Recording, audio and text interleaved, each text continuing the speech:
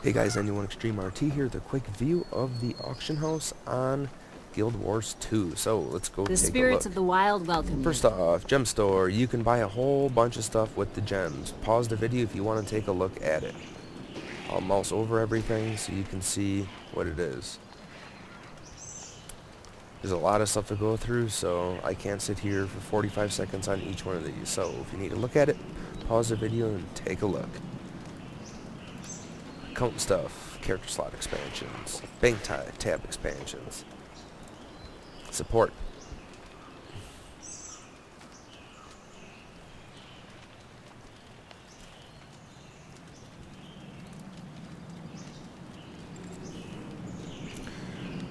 Two consumables.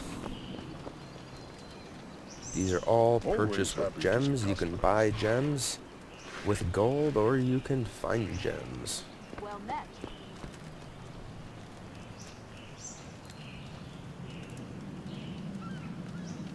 These are all different, like, outfit items. Promotions, nothing. Home, yada yada. Okay, you can trade gold for gems, trade gems for gold. Either or. If you need one or the other. Trading posts. You have your trading posts here. You have the top valued items, top supplied items, top demanded items, and over top here. traded items. Now, you can buy this stuff or whatever right from this menu. You just click on it, and you can buy it. If you want to search for something specific, click on the show filters. Go to weapon. And You must let's visit click more often. on a mace. Let's look for a mace. Search. And these are all the maces. You can search by item name, level, price, rarity, and availability.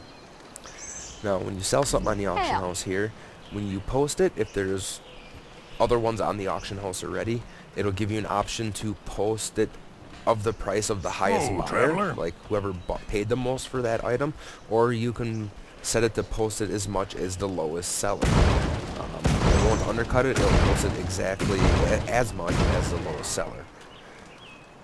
My transactions, just a list of stuff that you're selling on the auction house. And your pickup. Your pickup is stuff that you've sold. And so anything that's expired or anything like that that you've bought or sold, you can pick it up right here in the pickup tab. Hit take all and it'll give you everything. Hit I and it'll throw it in your inventory. So, that has been a quick look at the Guild Wars 2 auction house and trading system on how it works. It's pretty straightforward. It takes a minute or two to get used to. Just kind of look at it, scan it over, and it's really easy to figure out. So, alright, hopefully this helps some people that don't have the beta or are in the beta, or currently don't have a computer to, handle this game. I got it on full ultra right now, but anyways, I'll see you guys later.